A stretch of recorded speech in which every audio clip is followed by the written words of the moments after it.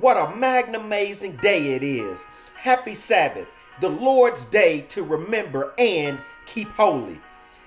This is the day the Lord has made. We will rejoice and be glad in it. Never let loyalty and kindness leave you. Tie them around your neck as a reminder. Write them deep within your heart. Then you will find favor with both God and people, and you will earn a good reputation. Trust in the Lord with all your heart. Do not depend on your own understanding. Seek His will in all you do, and He will show you which path to take. Don't be impressed with your own wisdom. Instead, fear the Lord and turn away from evil. Today is 7/13/2024. And as I was doing my evening and morning devotion, what came to me was the word of God will never fail.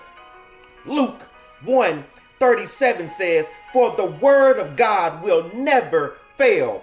As this short video with love from the Lord's word is delivered, I ask that Jesus give me the guidance and give me strength, wisdom, knowledge, truth, and the right words to say to pierce the hearts and minds of those hearing this message. Is your conduct making you an enemy of God or a friend of God? Your soul is at stake. Heaven or hell, you decide. The word of God will never fail and brings blessings to those who obey all the commandments, decrees, requirements, and regulations, or curses to those who willfully choose not to be obedient. The word of God will never fail. John 1:1-7 says, in the beginning, the word already existed. The word was with God, and the word was God. He existed in the beginning with God. God created everything through him, and nothing was created except through him. The word gave life to everything that was created, and his life brought light to everyone. The light shines in the darkness, and the darkness can never extinguish it. God sent a man, John the Baptist, to tell about the light so that everyone might believe because of his testimony. See, Jesus is the word that was with God. Jesus gives life to everything because he died on the cross that we might live a righteous life, giving glory to God. Jesus is the light that shines in darkness. And if you don't believe it, go to John 8:12, which says, Jesus spoke to the people once more and said, I am the light of the world. If you follow me, you won't have to walk in darkness because you will have the light that leads to life. Make a decision today and stop playing with fire. Stop fighting a fight you can't win. Be grounded in faith. Grow and develop an intimate relationship with God through meditating on his word day and night with prayer and supplication from the only God, our Father in heaven, who can give us strength to do all things, our Creator. Don't be an enemy of God trying to enjoy the worldly things and following the crowd. Blessings or curses is your choice. You decide. Either you will choose God through our Lord and Savior Jesus Christ, or you won't. But remember, the word of God will never fail. Deuteronomy 30:15-20 says, now listen, today I am giving you a choice between life and death, between prosperity and disaster. For I command you this day to love the Lord your God and to keep his commandments, decrees, and regulations by walking in his ways. If you do this, you will live and multiply, and the Lord your God will bless you and the land you are about to enter and occupy. But if your hearts turn away and you refuse to listen, and if you are drawn away to serve and worship other gods, then I warn you now that you will certainly be destroyed. You will not live a long, good life in the land you are crossing the Jordan to occupy. Today, I have given you the choice between life and death, between blessings and curses. Now I call on heaven and earth to witness the choice you make.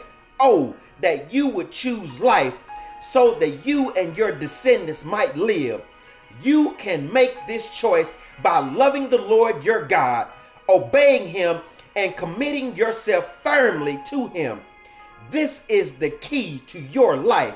And if you love and obey the Lord, you will live long in the land the Lord swore to give your ancestors, Abraham, Isaac, and Jacob. What is the land that is so often spoken about? It is heaven. It is going to live with our Heavenly Father.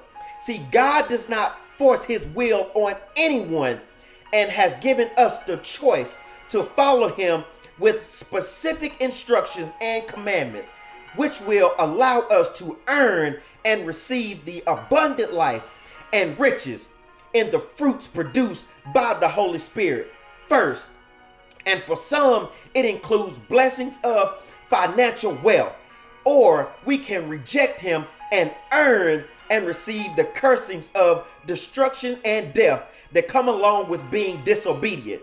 Look at your life and tell me what you have taken care of that you have earned easily. Probably nothing.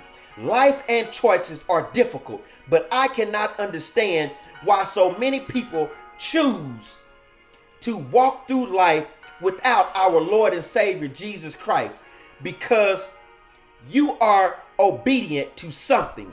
Luke 16:13 says, no one can serve two masters, for you will hate one and love the other. You will be devoted to one and despise the other. You cannot serve God and be enslaved to money. See, replace the word money with anything that is contrary to placing God first in your life. And that is what you are obedient to. Just remember, the word of God will never fail. Jeremiah 7:13-14 says, while you are doing these wicked things, says the Lord, I spoke to you about it repeatedly, but you will not listen. I called out to you, but you refused to answer. So just as I destroyed Shiloh, I will now destroy this temple that bears my name. This temple that you trust in for help. This place that I gave to you and your ancestors. Are you the one who is disobedient to the will of God, mixing your own thoughts into God's standards to justify your actions? See, sin brings about destruction, and God has already proven that just because a temple bears his name means nothing if it is honoring and producing evil. The word of God will never fail. Hosea 7:13-15 says, what sorrow awaits those who have deserted me? Let them die, for they have rebelled against me. I warned them, but they have told lies about me. They do not cry out to me with sincere hearts. Instead, they sit on their couches and wail. They cut themselves, begging foreign gods for grain and new wine, and they turn away from me. I trained them and made them strong, yet now they plot evil against me. See, arrogance and pride keeps people from turning to God through our Lord and Savior Jesus Christ. Pride intensifies all other sins, and it makes people forget about God, our Creator, when they are beating their chest like King Kong.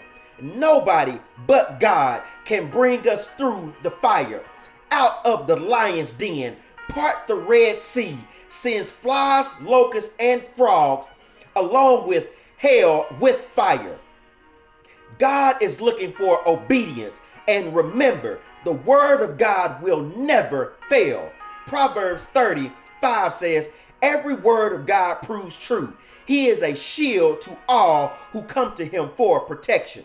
Galatians 6:5 says, for we are each responsible for our own conduct.